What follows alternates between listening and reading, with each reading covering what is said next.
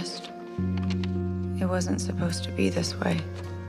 I did what I did because people like my sister and the Hastings deserve to be punished. I wanted to hurt them, but I never thought there would be someone else who could be hurt. You come out of a hateful act, but that does not mean that you are hateful. I'm sorry that you will be a baby born in a madhouse, like a mysterious orphan in an old book. A book filled with calamity and misfortune, but perhaps a happy ending. I write this because I am ashamed. I need someone to forgive me, and the only person who might be able to do that is you. Someday. Be safe. Your mother, Mary.